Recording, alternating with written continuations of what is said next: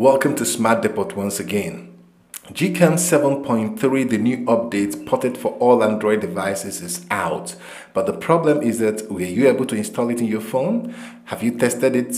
Now, are you getting the passing error? We explained in our previous video that if you are running on Android 9 or below, you'll be getting error, especially trying to install Gcam 7.3 in your device.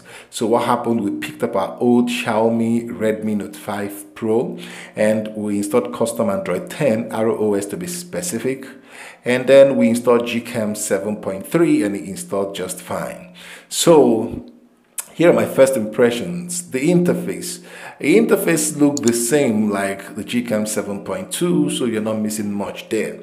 You can check out the link in the description to download the Gcam 7.3, and also there's advanced setting, but this particular one was ported by Parrot 043 and it still don't have all the features.